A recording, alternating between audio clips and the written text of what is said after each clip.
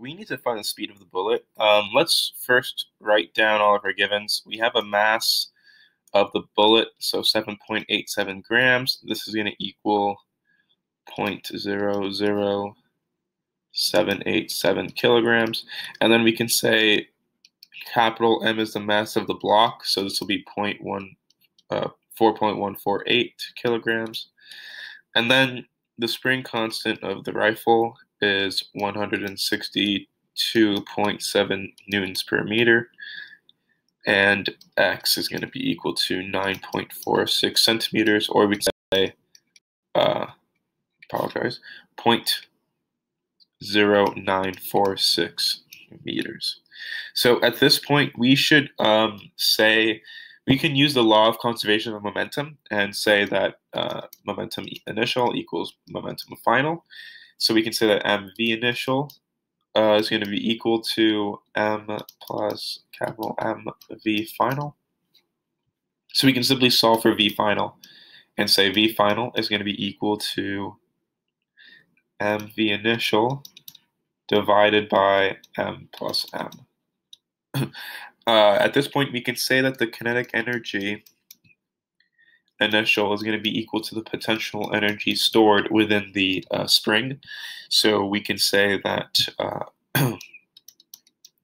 1/2 of m plus m v final squared is going to equal 1/2 kx squared. We're going to solve for first we should probably substitute this v final into here. So we can say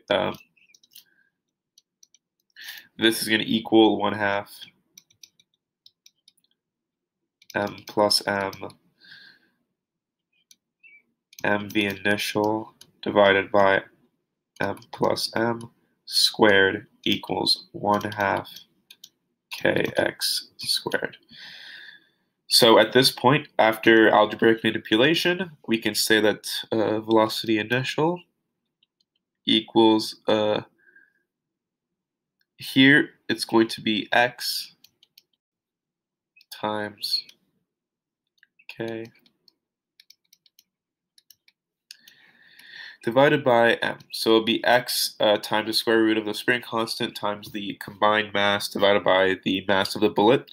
And here, this is going to be 0.0946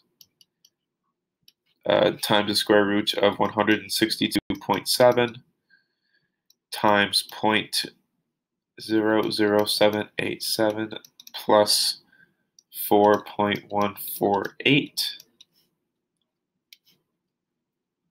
There we go.